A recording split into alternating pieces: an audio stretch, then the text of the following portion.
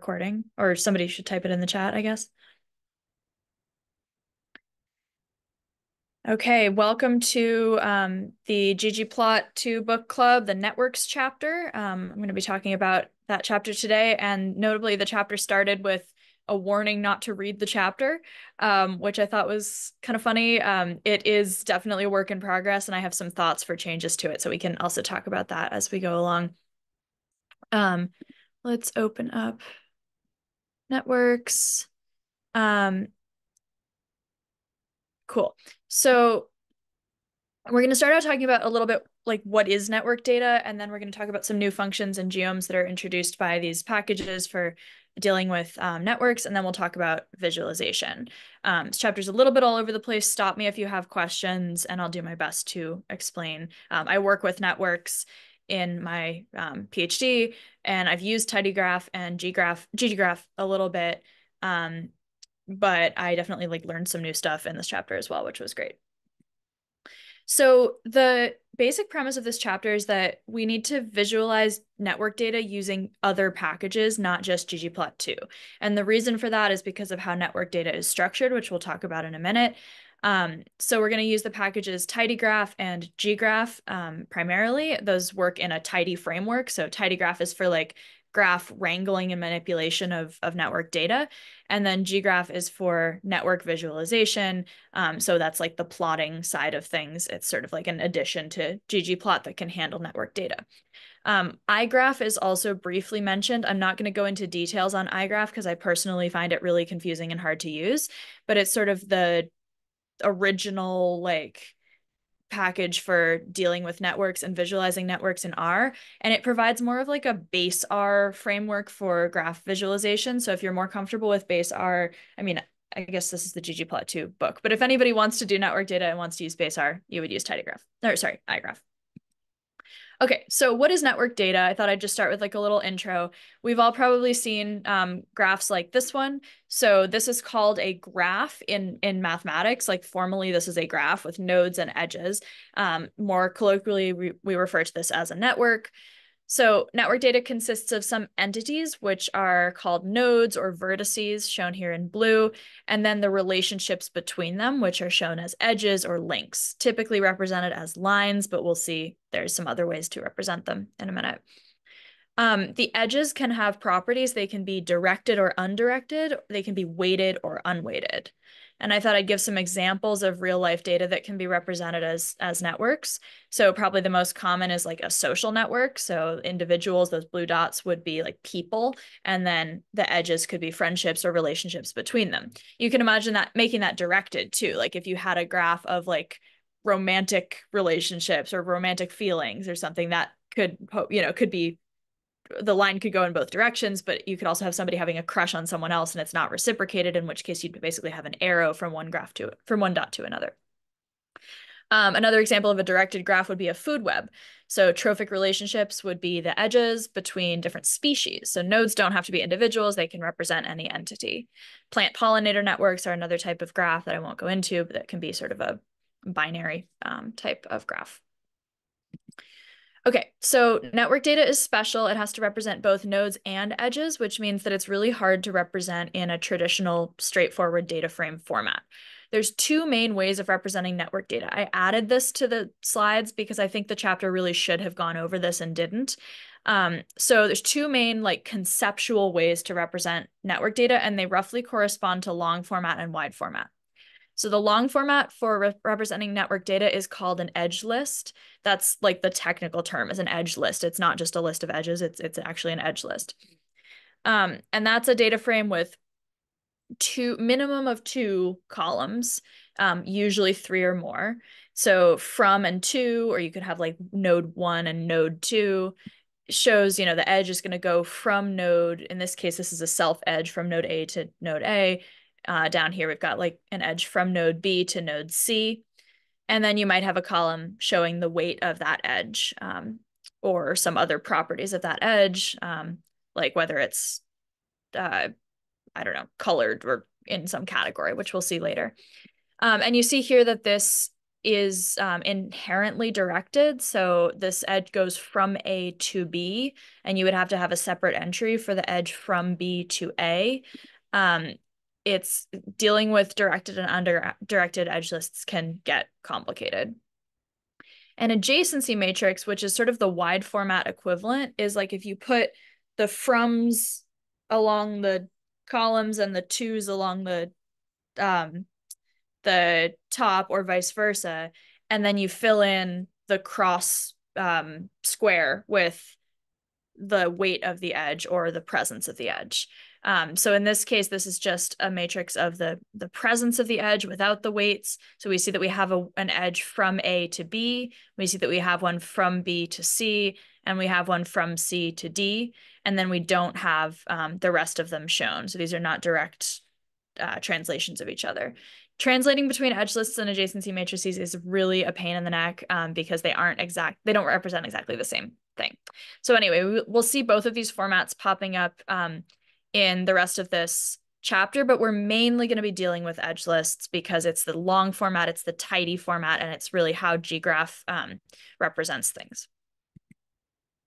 Okay, so tidygraph is the package that we use for wrangling and manipulating network data. And it's a dplyr API, which means that it basically allows you to use dplyr functions to work with network data, and it introduces some new functions.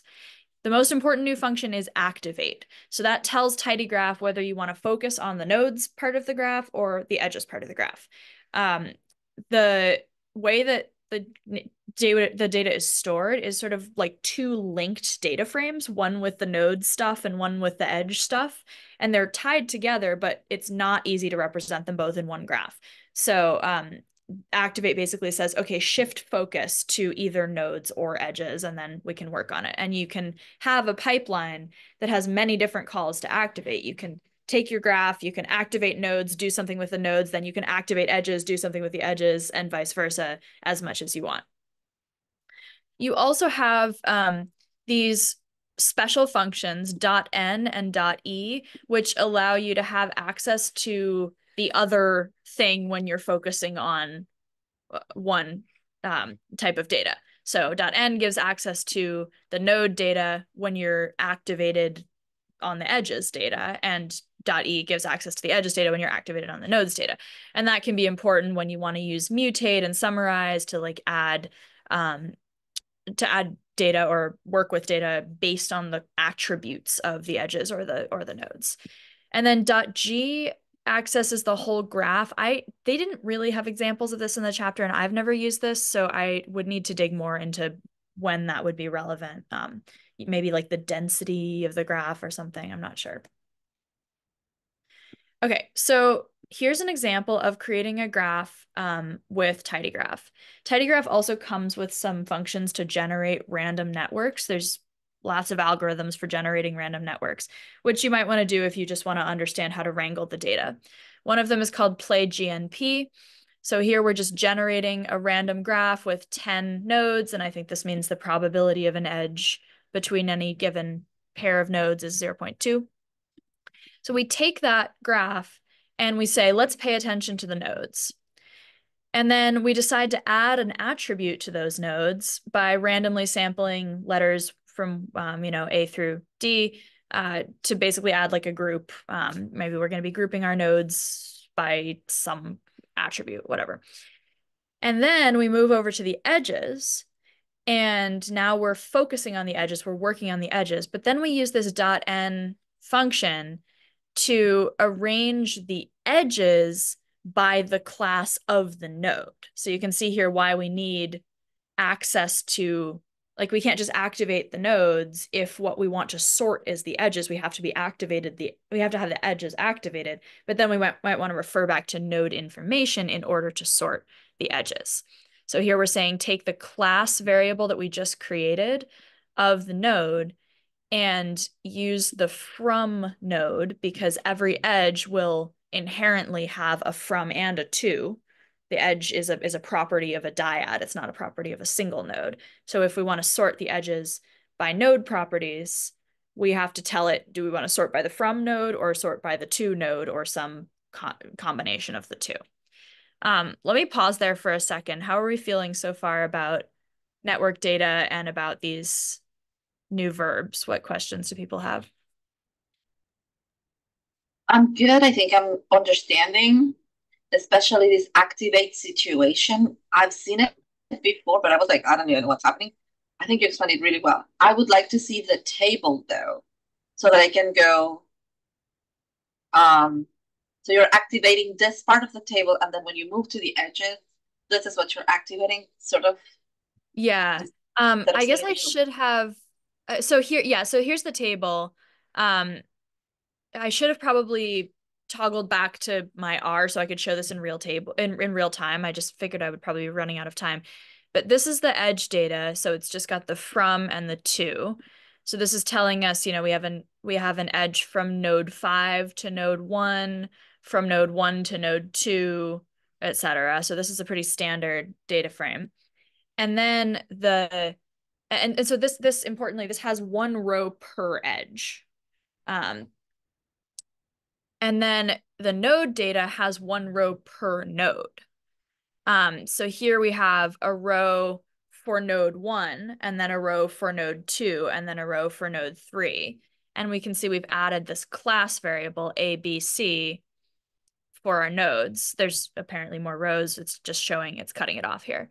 I think the best analogy I can think of is, does anyone have familiarity with databases, like relational databases?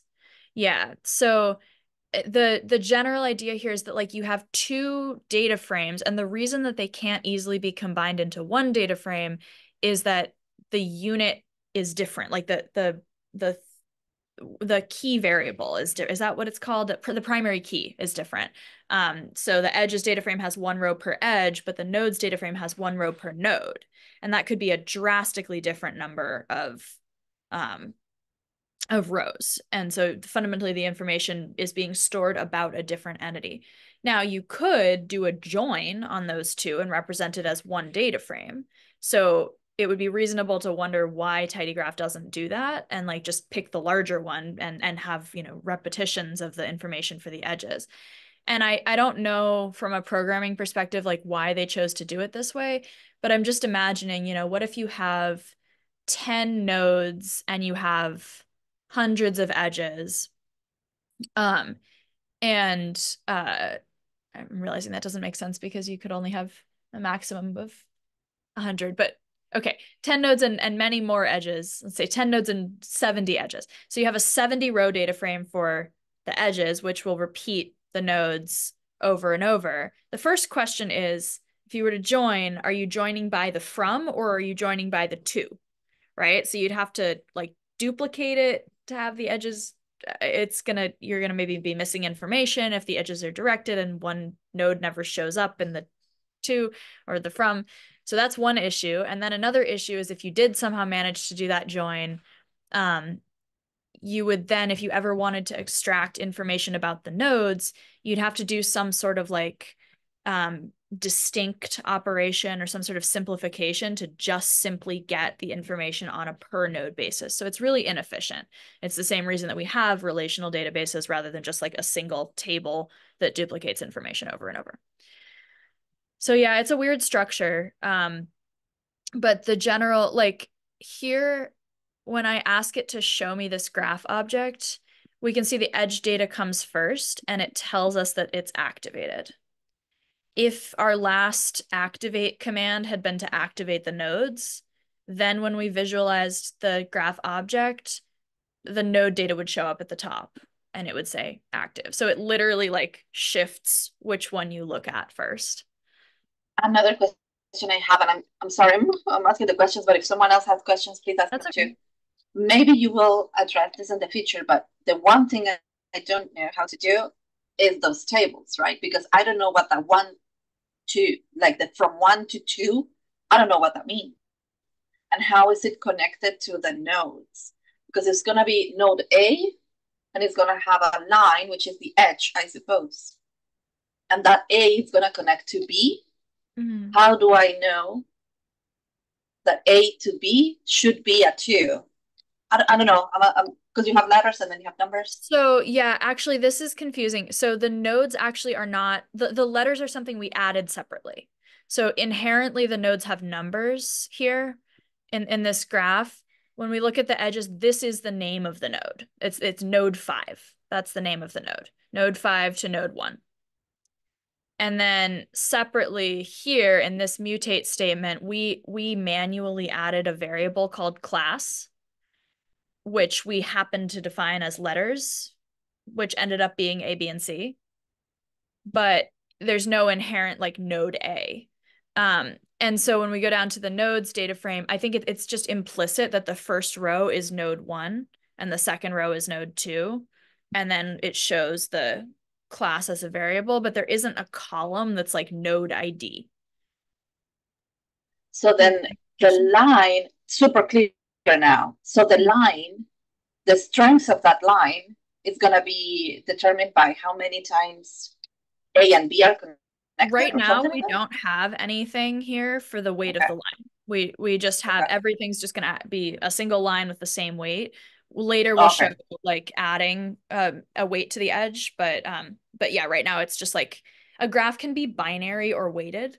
So a binary graph is just, is there an edge there or is there not an edge there? Yeah. And then a weighted graph also has like quantitative weights for the edges. So here, this is just a binary graph. Perfect. One last question. Sorry, Ashley, go. So I guess this is just jumping off of Gabby's question.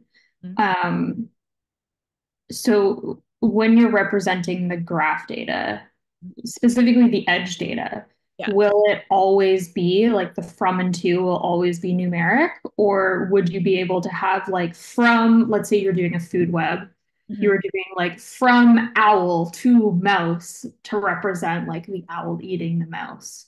Good question. I think, I mean, you certainly can.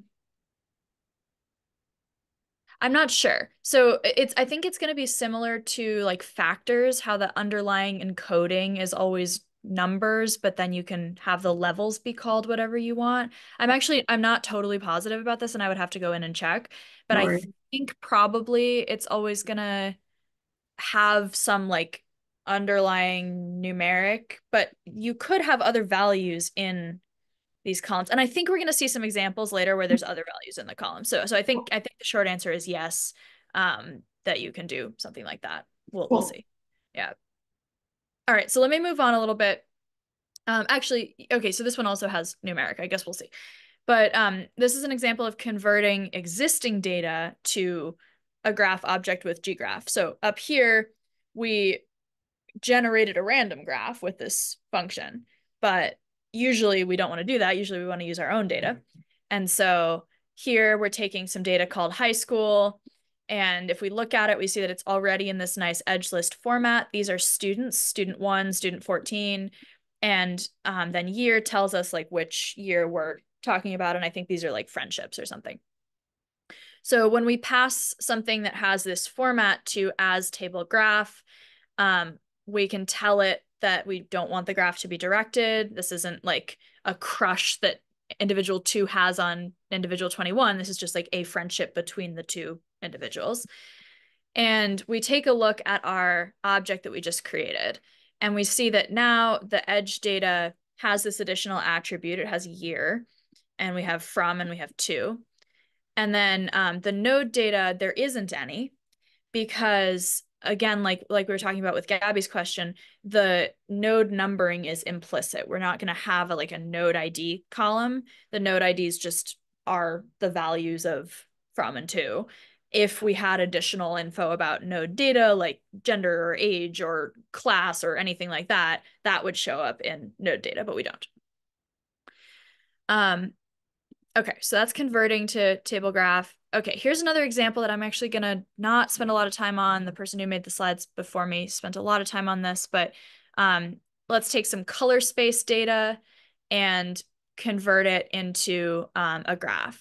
So this is colors represented with L, U, and V, which I think is it help luminosity, and I'm actually not sure what L, U, and V are. But this is some data that represents these colors as not RGB, but a different color space. And you can see that it has this format. So if we just plot the data based on U and V, we can see that it, and then color it, we can see that it looks like this. And so you're probably wondering, like, why are we talking about this with a graph? And I think what the person here was trying to get at is sometimes networks appear in places we wouldn't expect them. And one example is that if anyone's ever done a clustering algorithm, the output of hclust is a dendrogram, or is like a tree, right? And that's a network. So any sort of like grouping structure like that is inherently also something you can represent as a network. So I think the takeaway here is supposed to be, we look at these colors and we say, huh, some of them seem to be more similar to each other than others. It would be nice if we could represent the similarities as a graph. So we apply a clustering algorithm. Again, I'm speeding through this because it's not central. And the output of this hclust function is an object of class hclust. And so as table graph, we'll understand how to transform an object of class hclust into a graph object. So when we do that, we are given a rooted tree with some node data. And here we see that, again, we've got our node identities as the implicit row numbers, but then we have all sorts of properties of the nodes. We have height, we have leaf, label, how many members are in that section of the tree. I'm not very familiar with dendrograms, but the point here is that it knows how to translate a clustering object into a network directly without you having to do a lot of extra work, which is very convenient. And then once again, we have our edge data. Dendrogram, remember that it starts from a matrix, if I remember correctly. Yep. So I think maybe that's what it's using. That matrix, the second example you gave us. Yeah, the adjacent matrix, so yeah. Exactly. Yeah, good connection. And that would be a good connection to put in explicitly here. Like anything that's represented as a matrix can also be represented as a network. Like that's just fun. It's fundamentally the same type of data. Okay, so algorithms. It took me a minute to understand what they meant by algorithms. Algorithms are just any operation you can do on a graph. And most of the algorithms that they showed here are examples of centrality calculations for nodes. There are others like calculating the edge density of a graph, but we're going to focus mainly on centrality. And I'm not going to go into all the different types of network centrality. That's like network theory stuff that's beyond the scope of this chapter. But basically, when you look at a graph, you can notice that some nodes are more connected than others. Some nodes might have more connections. Some nodes might have like fewer connections, but stronger ties, like, you know, heavier weights of the edges. Some nodes might not be connected to a lot of others, but they might be like in a central position of the network such that to get anywhere on the network, you have to pass through that node. All this stuff has implications for disease and communications and all sorts of processes on networks. But again, that's beyond the scope. So there are many ways to calculate centrality. One example is PageRank centrality, which is a centrality measure that Google uses in ranking pages on its homepage, and it's based on number of links from one page to another, and then are the pages that you're linking to ones that also link to a lot of other pages. Anyway, it's a whole thing. So the point here, though, is that we can take a graph, we can activate the nodes because we want to deal with the centrality of the nodes, and then we can use our very familiar dplyr verbs such as mutate to calculate the centrality of the nodes and add that as an attribute to the node data. So in this case, we're calculating PageRank centrality, and then we're arranging by centrality. We don't have to do any weird thing here with like the .n to arrange because we're already focusing on the nodes and we want to sort the nodes by a property of the nodes. So it's simple, it's just familiar dplyr verbs. We can look at this and we see that now we have a centrality column in our node data, but our edge data is still very simple. We don't have any properties of these edges. It just tells us it's from this node to this node. Okay. All right, let's talk about visualization. We'll see some more examples as we go along of like underlying graph operations. Okay, so we use ggraph to visualize network data. It builds on top of tidygraph and ggplot2 and attempts to give like a grammar of graphics for network data. It does a pretty good job. There are some like weirdnesses about it, as we'll see.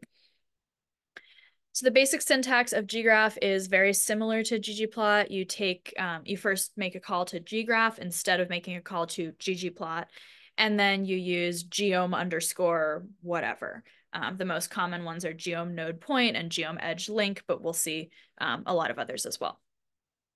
By default, it's going to choose an appropriate layout for the graph. So if you give it something that is like a dendrogram object, it will automatically do that. If you give it something that's a straightforward network, it will give you like the default layout. But as we'll see in a minute, there's many other types of layouts. This is the guide to layouts if anybody wants to go dive into that, because there's a lot of complexity with layouts. Here's some examples of a layout.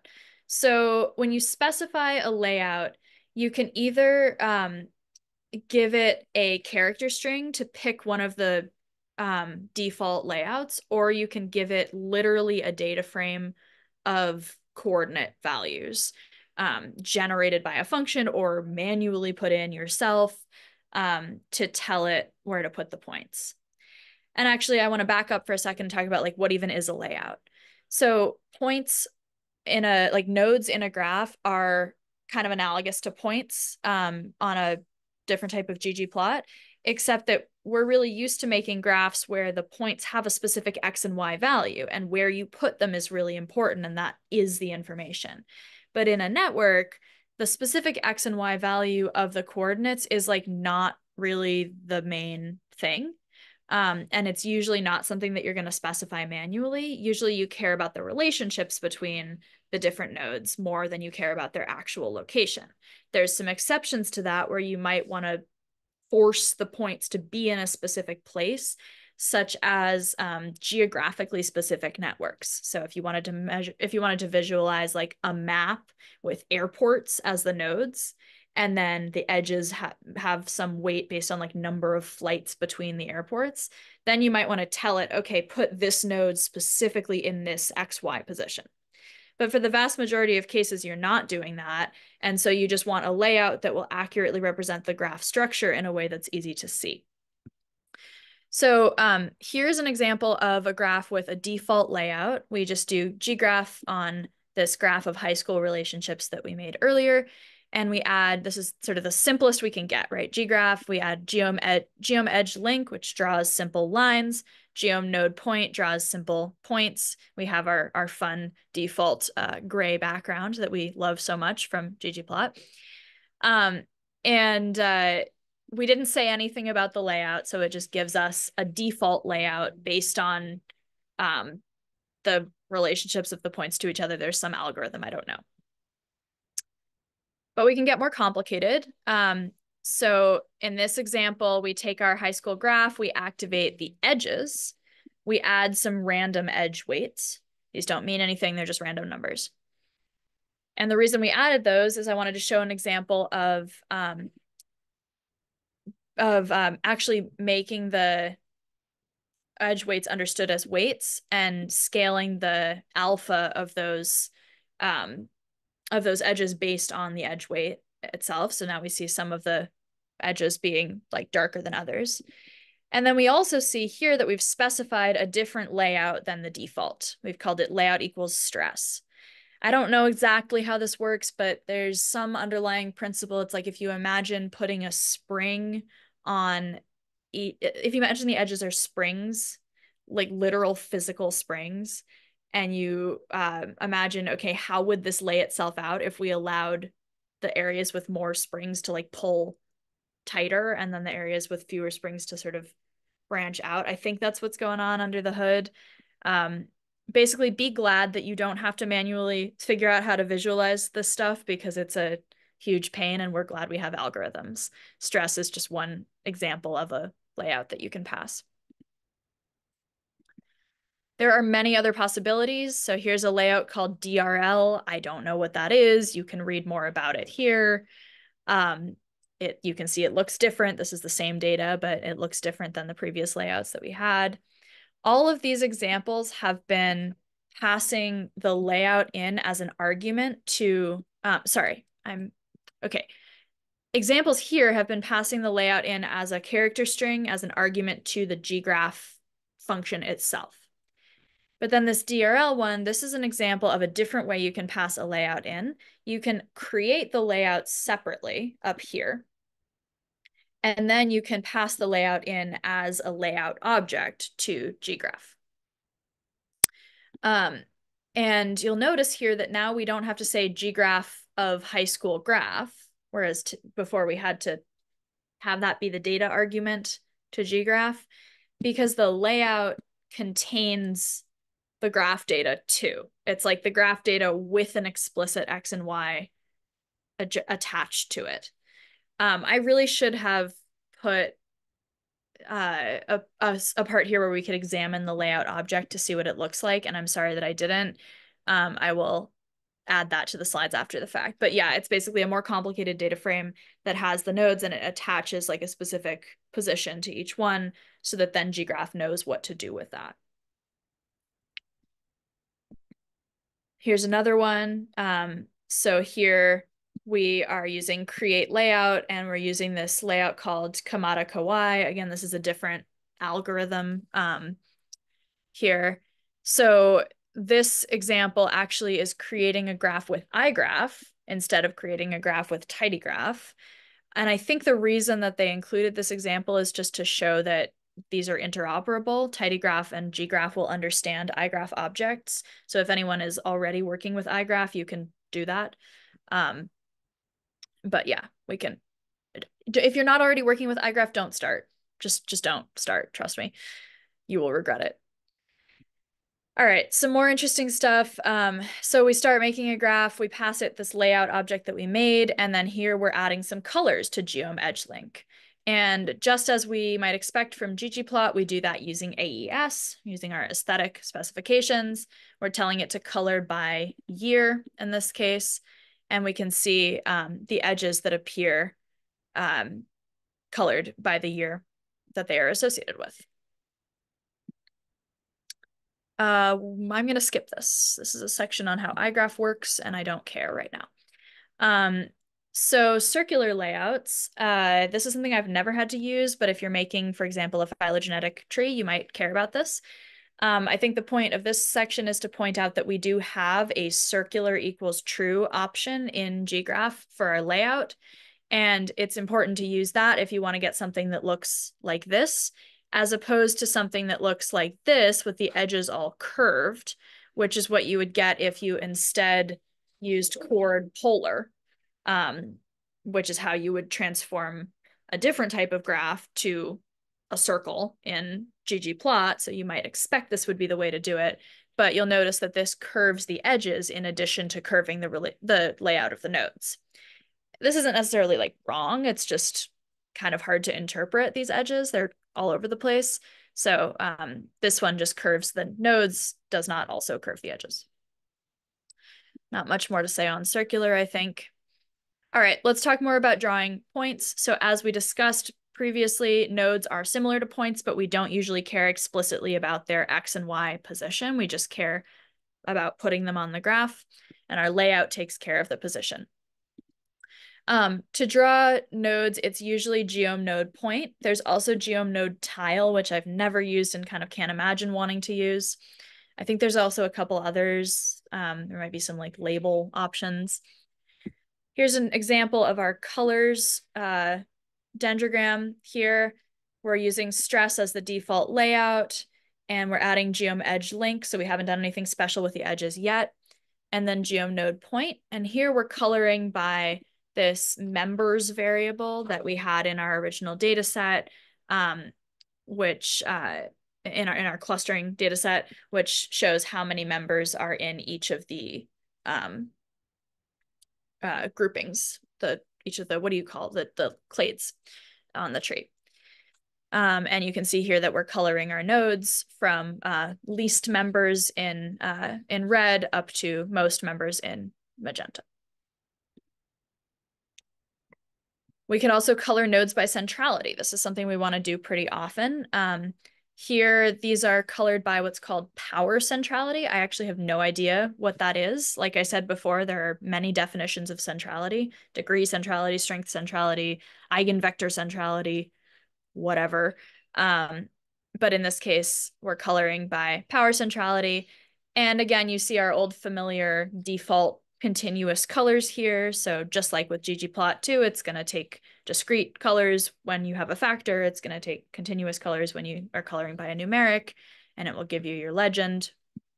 And we see that these are the most powerful nodes down here, and then these are the least powerful nodes out here, whatever that means.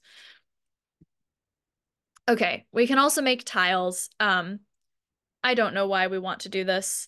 Maybe a computer file system. That's the only time I've ever seen this used. I'm going to skip over this because it's probably not that useful to people. I think I've also seen tiles if you wanted to look at like the diversity of different clades, like number of species within like birds versus mammals or something like that. Okay, yeah, I guess that shows that I should not assume things based on my own expertise. That's a great example. I've never seen this used, but yeah, I can totally see why that would be a valuable thing. Okay, so edges. There's a lot of different options for drawing edges. We're not going to look at all of these, but you know, you're probably noticing the pattern geom underscore edge underscore something. The default is geom edge link, but there's a whole bunch of others. Geom edge link draws straight lines between the connected nodes, and it's worth noting that under the hood, that's a line that's like split up into small fragments, which allows for things like color gradients, which we'll see in a minute. Lots more information on edges here. This is an example of some edges. So the person who did these slides before me had this example in here, and I didn't understand it, so I left it in hopes that we could talk about it if anyone else gets it. This after stat thing, does anyone know what this is? Because I tried reading the documentation and I was very confused. It's some sort of like new version of like stat equals identity or something, but I don't really know what it is. Okay, I'm seeing head shakes. So identity, the only thing that it does is that it preserves the value that you have there. Yeah. So unless that's what they're doing, whatever you have as index, do not multiply it by anything, do not add them to anything, just the value that you have in index, preserve that number. Maybe that's what you're doing, because that's what the identity does. Do you remember reading something like that? I think it's probably something like that. So again, what would be helpful here is if I were showing the high school graph data, because I don't know what this index variable is. I think maybe the index variable, I think index isn't, I think I looked into this and there was no index variable, so I got confused. So maybe index is a shorthand for like the row number or something. Yeah, I don't really know what's going on here. I think maybe I'm going to put that as a question, because I think this was included in the chapter and they didn't explain it much. And I remember thinking that it was very confusing. Yeah, I remember that as well. I thought as well, I was like, oh, maybe it's like the row number. But then if it was the row number, each node, like the edges should go towards the same gradient at each node. So like each node should be light or dark, right? Depending on the index number, but edges will have different directionality in the example they gave in the book. So like it doesn't make sense for it to be like row number, although that is the most logical like index. I don't know. I was also very confused by index. Yeah, I don't know what's up with this. You're right, because this is demonstrating a gradient. So maybe the goal of including this example was to show that gradients are possible and that they happen when you give an edge aesthetic that corresponds to the characteristics of the node. I don't know. Yeah, I mean, that's what it said. Is it said like under the hood, it'll split up the line in a bunch of small fragments, and it is possible to use that to draw a gradient along the edge. For example, to show direction So like, but I think it's just the example, like that part I understand, but the example I don't understand because I don't understand what after stat indexes do. Exactly, right. I mean, what I'm wondering, and you're totally right about how if it were row number, like it would look the same going into each. I wonder maybe if it's like the differential between the two nodes. Like, for example, could it be that this node's value of index or whatever is significantly lower than this one, and so we have a strong gradient from dark to light here, but then for like this edge here, there's not as strong a gradient because the value of this node is not as different from this one. I'm not sure. I think we should move on from this example, but I think, yeah, we're all confused and should add a pull request or something because I don't know what's going on. Okay. More explicit example of interpolating edge colors. So before we go to the plot, I wanted to show another example here of like wrangling the underlying graph data because that's like hard in and of itself. So once again here, we're creating a new random graph using PlayGNP, same parameters as before, 10 nodes, and I think 0.2 is the probability of an edge. Then we activate the nodes so we can work on the node properties. Once again, we add a class to the nodes, randomly sampling between A and D. And then we activate the edges. So I guess this is probably the same underlying code as before. I'm now realizing, whoops. And so once again, we use this .n predicate to arrange the edges based on the properties of the from node. Then we're going to interpolate colors between the nodes. And I think it's that Geom EdgeLink 2 does this better than Geom EdgeLink. Another place where I stumbled in this chapter and was really confused was the difference between Geom EdgeLink and Geom EdgeLink 2. They each have like different ways that they refer to things too, which got me really turned around. But what's happening here is that we're taking our graph, we're using the stress layout, then we're adding our edges. And this is important to pay attention to, the node.class variable, because this is a special kind of variable here that's recognized by Geom EdgeLink and Geom EdgeLink 2. The reason that it's relevant that it's Geom EdgeLink 2 is that the way that this is specified is different between Geom EdgeLink and Geom EdgeLink 2. I don't know. But anyway, here it's telling R to color the edges by the class variable of the nodes. This is sort of similar to this thing, .n parentheses $ class. I don't really understand why we don't use this here. It would seem like it would make more sense if we just had one way of referring to the node attribute, but instead we seem to have two different ways of referring to the same concept, and I don't understand why. But it's probably some underlying thing about like tidy eval or something like that. But I think the important thing to realize that it took me a while to realize is that this is not a variable called node.class. Like if you went to the graph data, you would not see a node.class variable. You would see a variable called class in the nodes data frame. Does that make sense? Questions about this? Yeah, I think when you're calling the node class, like I think it only looks at the nodes, but like basically the from and to nodes of a certain edge, and maybe that's why we have to use the like .n in the previous code block. Maybe, I don't know. Yeah, so like this is maybe referring to the entire vector. Yeah, maybe that's the only way you can isolate the from. I don't know. I'm not sure. Yeah, maybe. I think there is a way to modify this. Like I think if you do node.class.2 or something, or node.class.1, it would color by just the class of the to or the from node. But I don't remember how to do that. But here, the fact that we don't specify just the from or the to means that it's going to interpolate the color, because, you know, node 1 might have a different class than node 2. In this case, we have an edge that's between two nodes that are both class C, so this edge just has one color. But in many of these cases, most of these cases, the edges go between nodes of different classes. So the color changes. I think this example would be a lot clearer.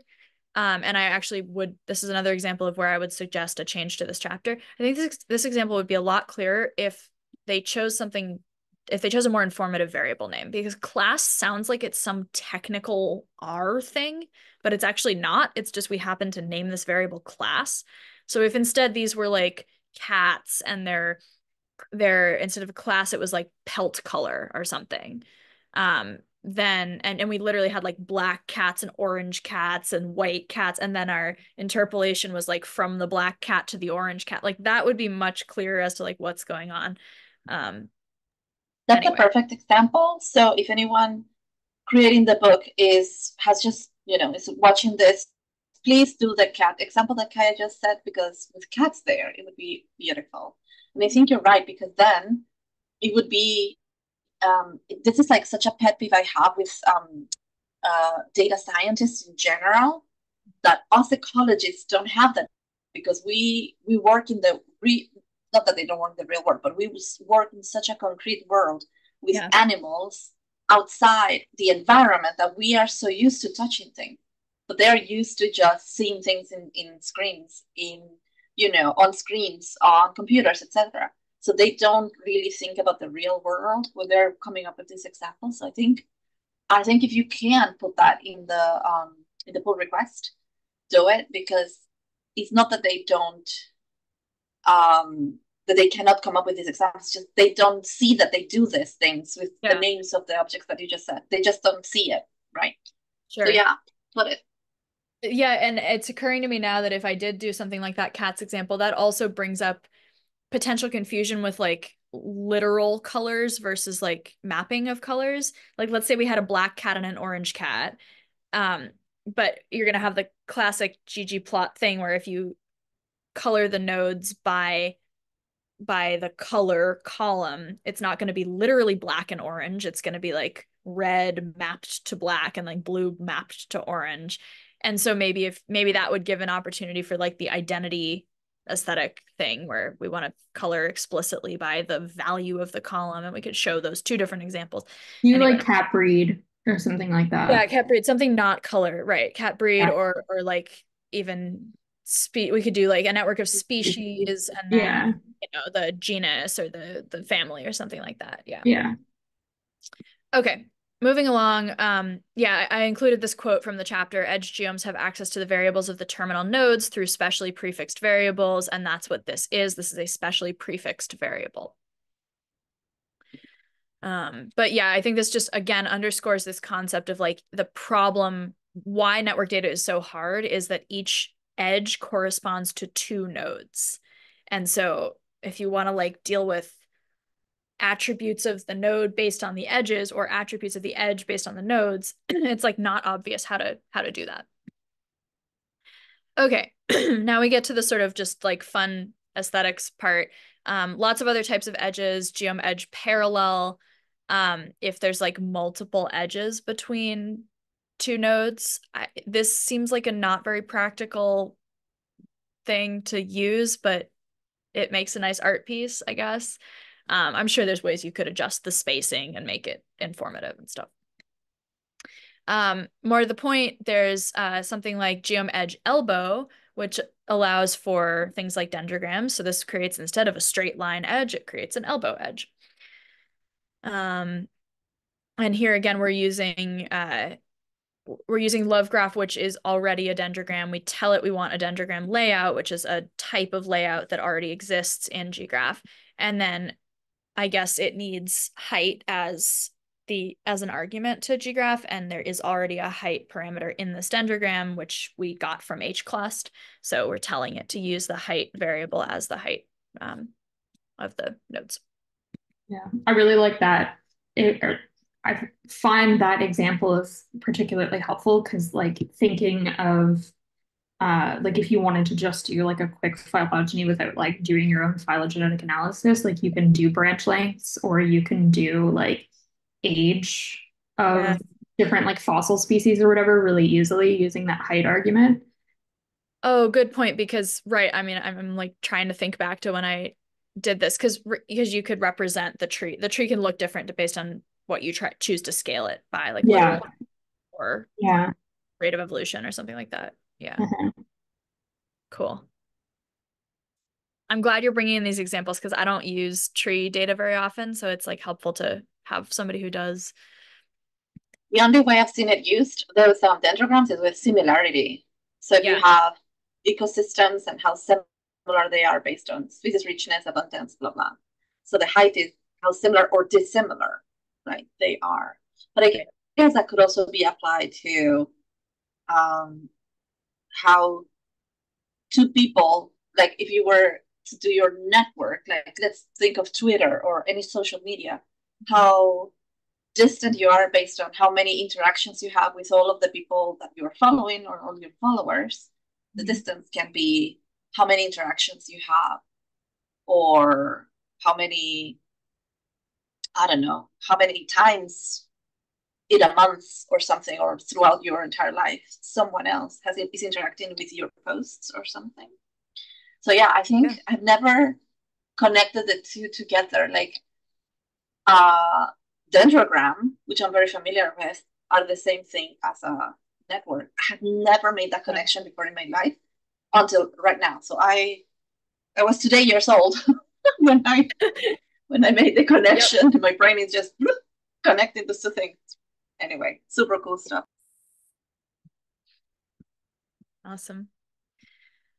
All right, a couple other small things. You can clip edges around the nodes, and they give the example of wanting to do this with arrows so that the arrows don't just like run into the nodes and get gross.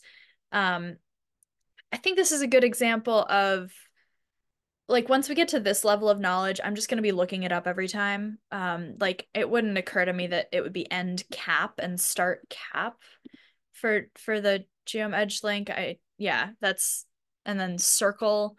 I guess what's happening is that you have a circle around the node that you're then stopping the edge when you get there, but it's not obvious to me why that would be a property of the edge instead of being a property of the node. So I don't know.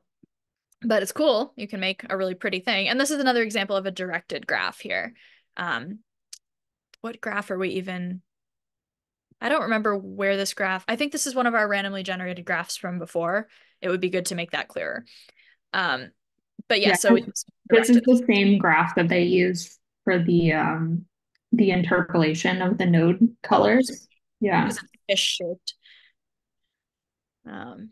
It looks like a fish. I mean, that's irrelevant. It does look like a fish. Whatever. It's even got the little like operculum. Yeah. Perfect. Great fish. 10 out of 10. 10 out of 10. All right. So edges are not always lines. I think we're almost at the end here. So yeah, edges are not always lines. Remember back to our adjacency matrix with our wide format data where we had the from on the down and the to across, and then we had a dot or some weights. So here they're literally representing an adjacency matrix as points on a screen. So these would be our edges from, and these would be our edges to, and we see a bunch of nodes here, and they're using a matrix layout here. They're still passing the graph in as the same graph object. They're not taking adjacency matrix as an object. iGraph sometimes uses adjacency matrices as your inputs, but ggraph doesn't. But then they're using matrix as the layout, so there's computations happening under the hood. And then you can sort. There are sort functions. I don't know what this one is, but there are many sort functions. Can anyone think of a time that they would want to represent a graph this way? I was having trouble thinking of an example where this would be like a useful visualization. Like you said before, when you have graphs, talk about density versus sparsity. Good point. So you could just have a quick visualization of like the edges where they cluster. I guess if you were to cluster, another example is maybe if your nodes are like time, like seasons or time points, and you wanted to see whether like time points group together or not, or if you wanted to order, if you have species and you order them by taxonomy, and then you see whether most of the edges are between closely related species or whether it's kind of spread out, could maybe work. Okay, and then faceting is also cool. They give this example here of different years in the high school data. It works the same as faceting in a different type of ggplot. So in this case, we're faceting by year. It's got to be a property. I think it's got to be a property of the nodes. I'm actually not sure if you could facet.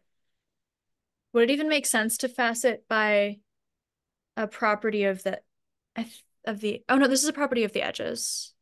Yeah, so I don't know what would happen if you also had different points from year to year. So in this case, we have everybody represented in both years, I think. Like, for example, up here, these two individuals, we still have the same individuals up here, but the edges relating to them are different.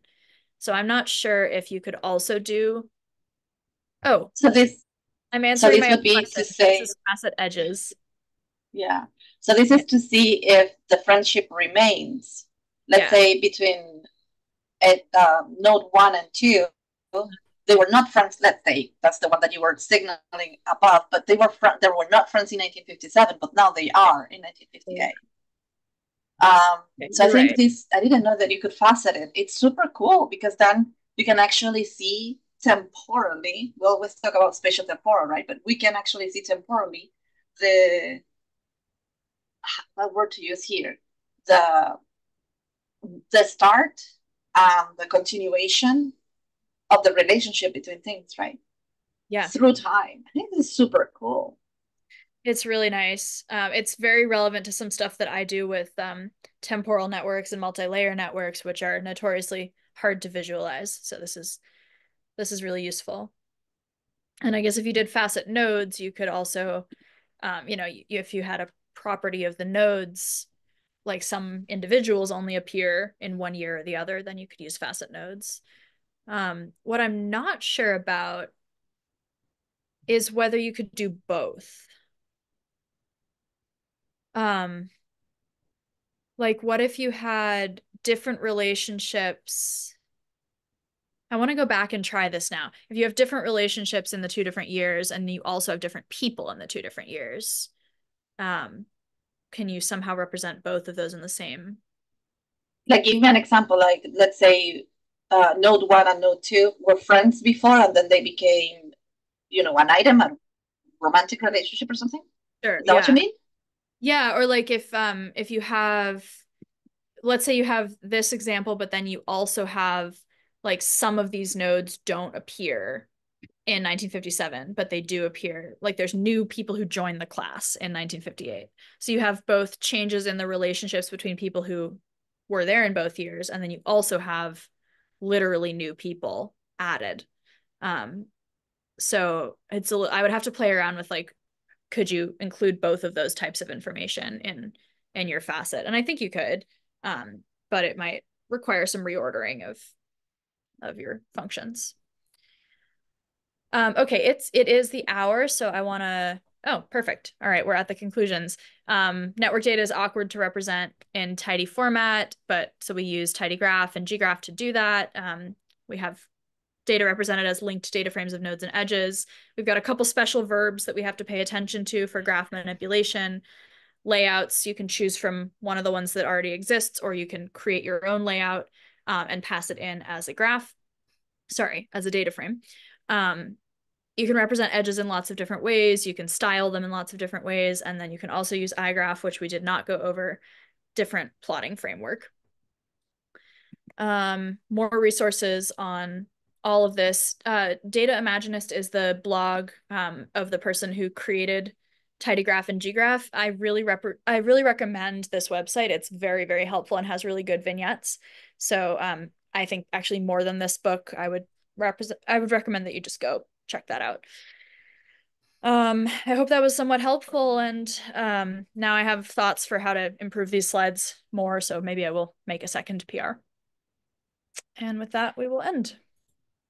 Thank you so much, Kaija. Thank you, everyone, for joining. Derek, you're always welcome to be here. I am so glad to see that it's not just us four, but that you have been coming here week after week. So we super appreciate and value all your input, because you are data scientists, if I remember correctly, Derek, right? I hope I'm not misrepresenting you here. Yeah, mathematical mind, but the reason I haven't committed is because my semester starts next week. Yeah. You are a data scientist, right? I teach it, yes. There you go. Yeah, I know. So any input, any bits of data science information, please share them with us. We're very eager to learn. Thank you so much, Kaija, for this, because I am gonna be honest with you, without you, Colin and Ashley, we're all very smart, intelligent people, but without your guidance here, I don't think we could have made it through this chapter. No. So thank you, Kaija. Thank you for your yeah, and I've got a fair bit of network experience and I still found it hard. So yeah, I might put in some suggestions for changes. Yeah, yes. Definitely. I don't even know why this is in the book, to be honest with you. But anyway, Ashley wanted to say something. It would have been totally reasonable for them to just be like, look, ggplot doesn't cover networks. Please go read these wonderful articles on these other websites. I'm not really sure why they didn't do that. So whatever. Yeah. Derek and I are both in the Effect book club, which is like Wednesday mornings or 2 hours before this meeting starts. And one of that is directed acyclic graphs is pretty much like the entire first half of the book. And so I was reading this and it's like, I understand what's happening. My two book clubs are colliding. Yeah, those are not easy to understand either. So yeah, good luck with that. Yeah. I was like, oh, I could make these in gggraph now. Definitely. Okay, you guys. So thank you so much for being here. Thank you, Colin, Ashley, Kaija. Thank you for your guidance here, Derek. Thank you also for joining us. And I don't know what we have next week, but I will send an announcement on Slack, and then I will see everybody next week. I'll write stuff in the chat.